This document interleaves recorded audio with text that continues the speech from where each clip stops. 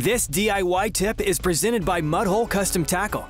You know, flipping jigs for years have been one of the best big bass catching lures. There's a couple steps to finishing it off that make it really worthwhile. One side of the skirt should be just a little longer than the other side. Insert the hook down through the collar.